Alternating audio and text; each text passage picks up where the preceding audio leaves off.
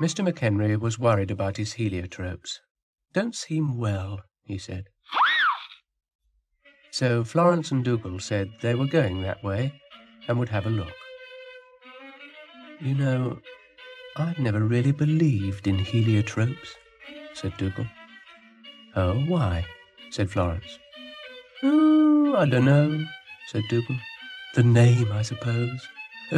Can't take them seriously, really." "Here they are," said Florence.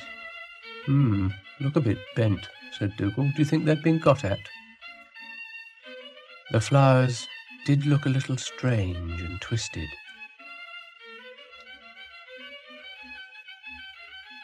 "I think we've got a problem here," said Dougal. "We've got the problem," said the heliotrope. "What is it?" said Florence. And the flowers explained that being under the trees, it was a bit difficult to get enough sun, and they'd all twisted their stalks trying to get out of the shade. "We're planted wrong," they complained, "and we're considering strike action." "Yes, well, that should be interesting," said Dougal. "It's all very well for you to scoff," said the heliotrope, "but I'll bet you wouldn't like to have a bent stalk." Florence asked if they could help, and the flower said the only way they could help was to get them into the sun, and that was difficult. Yes, tricky," said Florence.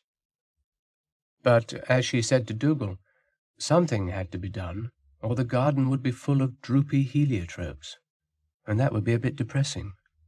"Yes, you can say that again," said Dougal.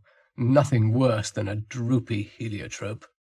Of course, we could always dig them up and plant them somewhere else, but then they'd have to be watered and mulched and all that horticultural rubbish.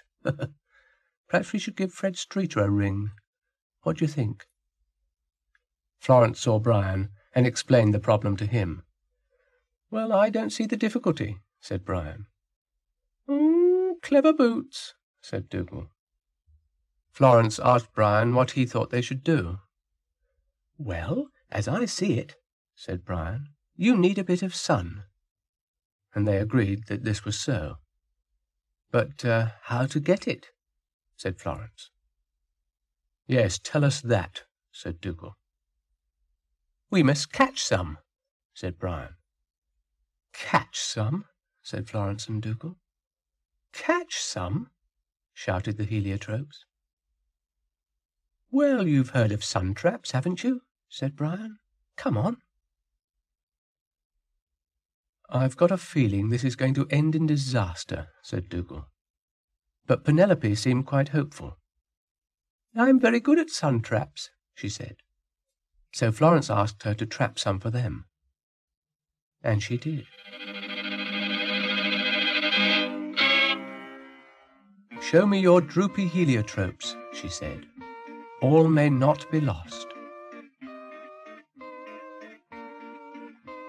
Penelope's sun trap was a great success. "Does Bert Ford know about this?" said Dougal. "I don't think we'll tell him," said Florence.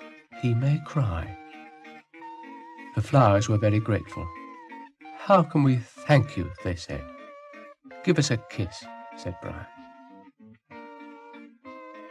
"I hope we don't get into trouble over this," said Dougal.